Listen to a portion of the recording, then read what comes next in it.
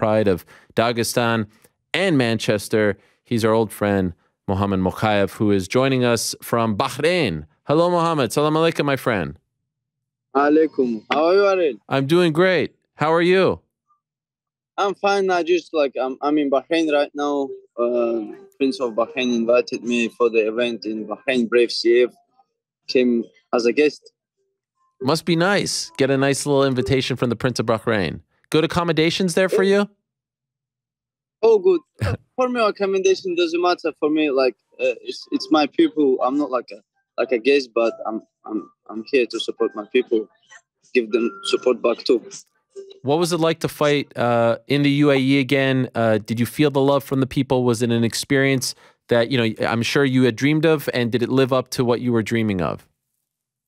To be honest, it's like one of the best places, best place I ever been. Like an arena wise, like it was crazy support. It was like from Kazakhstan people, Tajikistan, Uzbekistan, Russia, United Kingdom. A lot of people travel for this event. It's crazy because no need visa for Abu Dhabi, right? So right. Everyone is traveling there. Did you feel possible? I don't know. You tell me, more love there than you did when you fought in England the last two times? Hard to say because each fight I'm growing. Yeah. Like my fan base growing, so I cannot say like UK fans were louder than UAE or UAE like Middle East is. I have like it's just amount of support is grows each fight. Do you feel a big difference in that? They always talk about the octagon jitters. Your first one was super short. The second one goes long. Now, do you feel like now you're a veteran? And it's crazy to say you're 22, but do you feel so much more? This is my house. I'm used to this. I've been through the whole experience. Dramatically different from, March or even July. Yes, Ariel, this is my third fight in 6 months, 7 months, right? And I'm staying back to back training every day. When I go inside the cage, it's like a sparring day for me.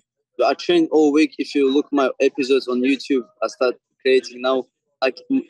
On the fight week, morning and night, I training. I have sparring. I have just normal week for me. And Saturday is just like a sparring day, and Friday is a weight cut day. So Thursday. So it's normal week for me, like normal fight week. I thought it was interesting. You said you maybe kind of underestimated him a little bit, and you said that in the post-fight interview.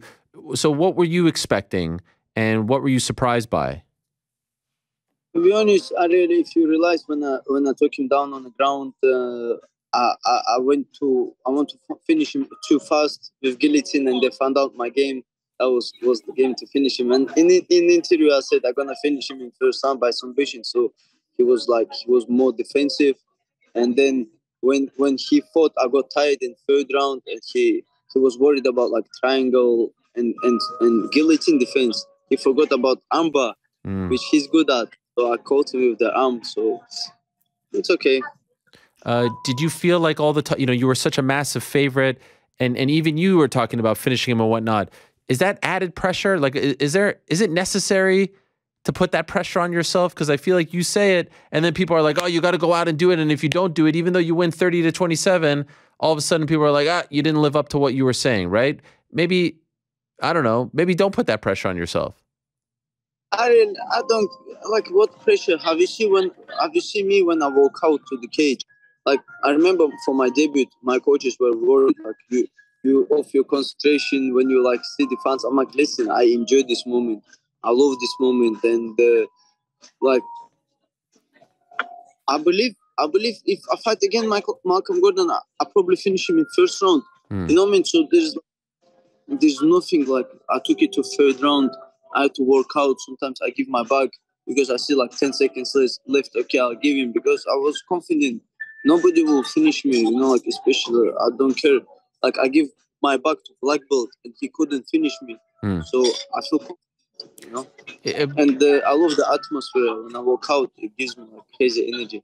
I know this is a weird question to someone who is so dominant, but did you feel like you needed the finish after the last fight so that people can't say, boring, this, that? You hear the naysayers. Did you feel like you needed that to shut them up?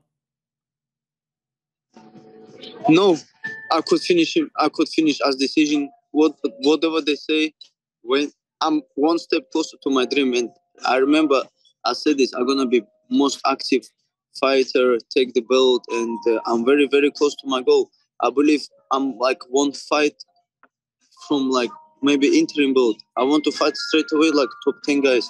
If people think I'm a boring fighter, I'm not deserve top 10 guys. Who deserves them? Show me who deserves.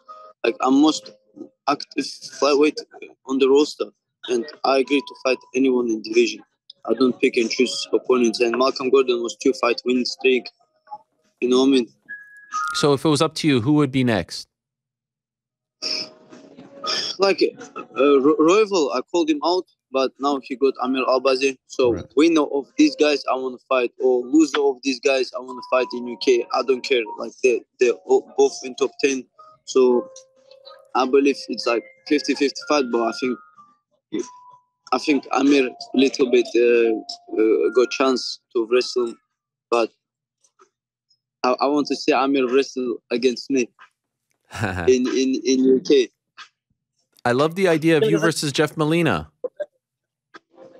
I can bet, like I don't bet, but I can like tell you like he doesn't want to fight with me, because after my fight in UK, I came to make matchmaker of UFC downstairs in the lobby, and there was Jeff Molina's manager next to him, and I said, let's fight in Abu Dhabi, and he says, no, he's not. He don't want to fight in Abu Dhabi. How does he know what Jeff Molina wants? Manager doesn't want. So Jeff Molina doesn't want to, and he's got the matchup. But I think this will be easiest guy in top 15, Jeff Molina. Easiest guy? We're both young. Jeff Molina. Easiest? Yes. He will be easiest opponent for me out of all my career, because he's young. Last my opponent was like 32, 31 years old.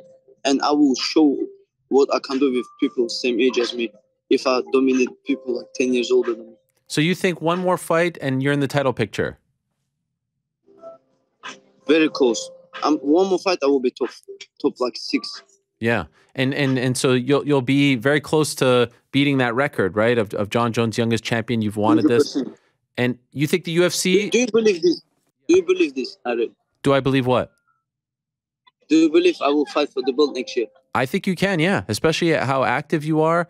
I think if you get one more, it could be tough. Only because the title fight is January, so that's still like 3 months away. And then you would think the winner would be ready to fight, I don't know, May or something, right? So end of next year, right? End of 2023 is possible. And when do you turn 23? Yes. I'm 23 in July next year. Okay. So I've got till 2024, end of the March. So I will be ahead of my goal. Golly. End of March is of 2024 is the deadline? Yes, maybe I fight. God. Maybe I defend the belt in UK. Yeah. You might win the belt and defend the title. There is talk of April, March, something like that for the Leon title defense in the UK. Is March, that March 18th? I heard. Yeah. Okay, is that what you want? Yes. To be back on that card. Yes. Okay. Maybe in a stadium or something like that. What are you hearing? Yes, 83,000 capacity in Cardiff, something like this. That's what I heard. Oh, that'd be incredible. Crazy. I know, it's like 4 times bigger arena than I fought in last 3 fights. Unbelievable. So for you, do you feel like you've improved a lot this year? Like, are you happy with the progression of your career from when you debuted in March till now? I will say you something. I can say this because whole my team seen this. Like 10 days before the fight, I had crazy temperature. I spoke to my manager team, and he said we can ask maybe to do catch weight with this fight for Abu Dhabi, or we might be pull out. I said, listen, please, no. I went to doctors. I take antibiotic. I came to the fight. My concentration level went down because of the antibiotics. If somebody uses antibiotics and like go to training, they will understand what I'm talking about. But I don't need to say this because I had this in the past in my career, and I went through. That's why I believe in my head I can go there with 50% even of my who I am performance, and I beat these guys, like beat anybody in this top 15 guys. And I went there. That wasn't my 100% performance. Like I don't know. Yeah. Yeah. So you were very sick. What was wrong? I was sick. Even UFC nutritionist Nicole, I was told her, "Will I take antibiotics? Will it hold my water and stuff like this?" I was worried about weight Oh, more than fight. And wow. I said to my manager, Tim, I said, Tim, I'm still gonna make flyweight because people gonna say he only did 2 fights at flyweight, so it will be waste of my like end of the year. So I will make weight. Okay. And how was the weight cut for you? It was difficult only because antibiotics was holding the water. Yeah. Okay. And how did you feel on fight night? I didn't put much weight on. Really, if you compare pictures between me and Charles Johnson when I fought Charles Johnson, how big I was, and for this fight, I wasn't same. But it's okay. It's okay. I showed I can go there and I have B plan. Okay. And you didn't sit down between rounds? That's my 50% performance. Yeah. Very impressive.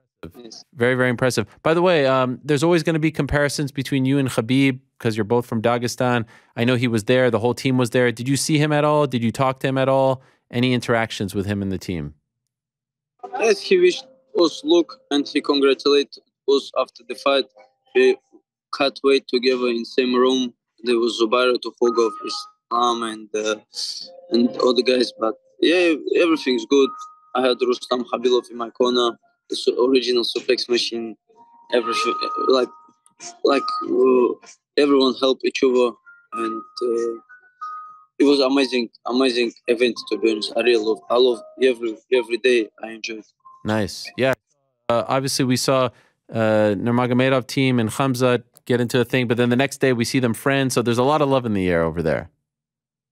Yes, where means anything happens. So only thing I don't like is doing this on the public. But anything can happen. Maybe it happens to me tomorrow. I don't know. And then I feel bad when I come back home and try not repeat same mistake. Right. And if this can happen to anyone. So where are means people doing worse stuff. Yeah. This is nothing. By the way, they have Cheesecake Factory in Bahrain? Yes, I'm at Cheesecake Factory. Wow. I didn't know they had that over there. Is it you get the cheesecake? No, I eat only pasta. I want to stay fit. Nothing? You don't even indulge a little bit after a win like that? To be honest, after victory, like before the fight, you want to eat everything, but after victory, you just want to enjoy the moment. Fair enough. Well, enjoy the moment, my friend. Thank you for doing this. I'll let you get back to your dinner. I appreciate it. Congratulations, and I look forward to the next one for you. Yes, thank you. Shout out to my team, KHK, and my management, Paradigm, Twins Brothers, for supporting me. We have strongest team in the world. Inshallah. Thank you. Take care. There he is. Assalamu alaikum to Mohamed Mokaev.